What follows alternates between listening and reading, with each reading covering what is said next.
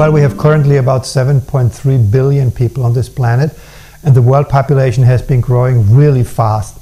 So it took only about 12 years to add an additional billion people to the planet. But the growth has been slowing now over the last years, and in our medium projections, we only expect another 2 billion.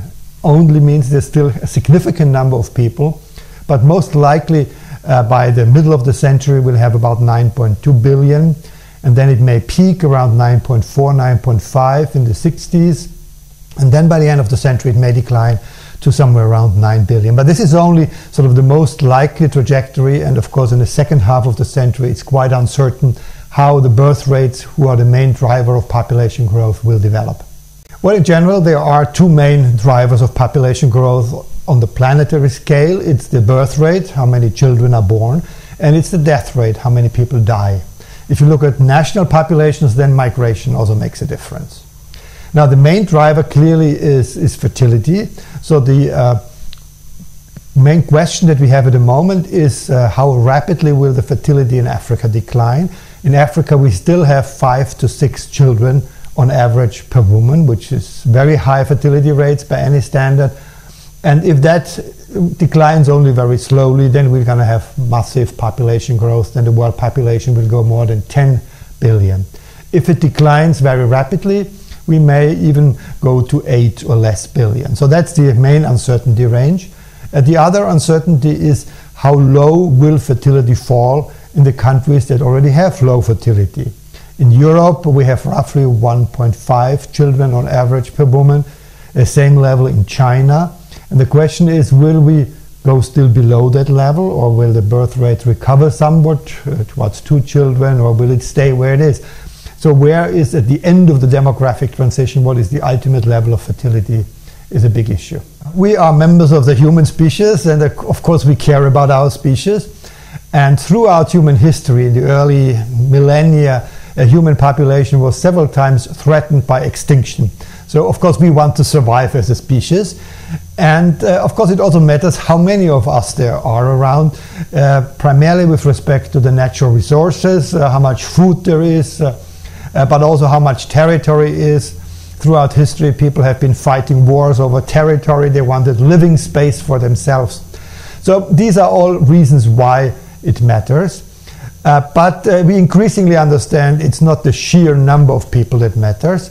It's not the head count, if you want, but what is inside the heads. It's what people know, what is the human capital, what is the skills, what is the motivation of people. So in other words, it is relevant how many there are, but it matters even more what these people do and what they're able to do. In the past, the demographers have only looked at total population size and how it grows over time. Now in the 20th century, we had already in Europe quite irregular fertility levels. In the 20s, the birth rate went very low levels in many parts of Europe, and therefore the age structure was very irregular. So age structure also matters for population projections, because it matters how many people will be and are in reproductive age. Now more recently we understood that there are other sources of heterogeneity, as we say, like how people differ from each other, and the key driver here is the level of education. In particular for the birth rate, it makes a lot of difference whether women are illiterate, they've never been to school, they take as many children as God gives them or as they just happen to have. That was sort of the pattern throughout most of human history. Or whether women start to sort of rationally planning their family size, deciding how many children do I want and how do I find means to limit family size. And this transition to sort of desired and limited family size, that goes very strongly along with education, because education changes the way women see their surroundings, the environment. It makes them more forward-looking, and most importantly, it empowers them to actually pursue their own typically smaller desired family size as compared to that of their husbands or the in-laws in traditional societies. The long-term population outlook crucially depends on the specific assumptions that you make with respect to the future birth rate.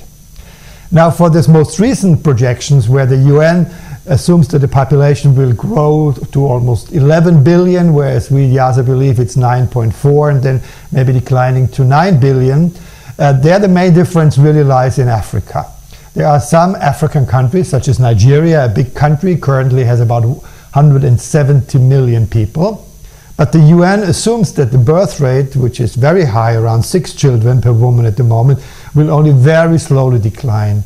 And they project an incredible and unrealistic 940 million people for Nigeria by the end of the century. Well, we think this is not going to happen for various reasons. Our own projections are just above 500 million people, still a big increase from the current 170 million. For several reasons. First of all, we think that the birth rate has already declined a bit to 5.5 children per woman. And the other main difference is that we, unlike the UN and unlike most other agencies, explicitly factor in the education structure of women. So we do the projections by age, sex, and level of education.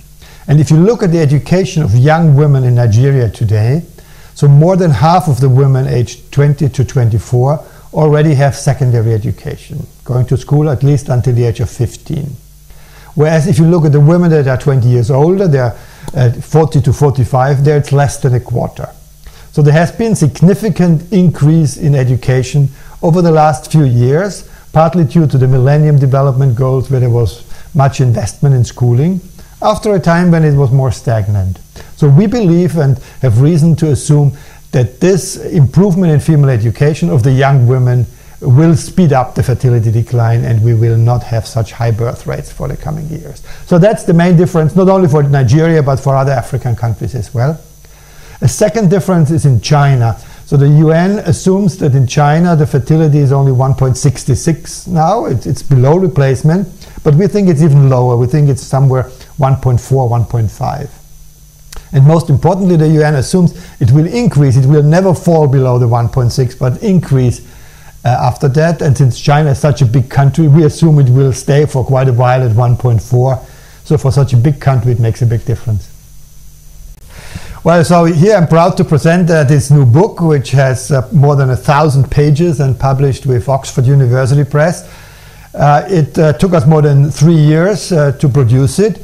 It has a scientific input from more than 550 population experts from around the world, partly contributing through an online questionnaire about how they assess the drivers of future fertility, mortality, and migration. We also have 72 authors involved, contributing authors or lead authors. So it's really a major assessment of what do we know today about likely future trends in population in all countries of the world. So half of the volume is the substantive analysis about the drivers and what we know, all the theories, all the empirical data. And the other half is then presenting specific scenarios for every country in the world and looking into the implications. What is population aging going to mean for our future economic productivity and future of social security systems? And in particular, the really innovative part of this book is that we now have it not just by age and sex, but also by level of education for all countries. So we can study what does the higher or lower level of education in a specific scenario mean for the economic growth, for the well-being of people, for the health, and many other factors. We have a large appendix in the book itself, and then we have an online database where everybody can retrieve any specific data for any point in time, for any age group, for every country in the world.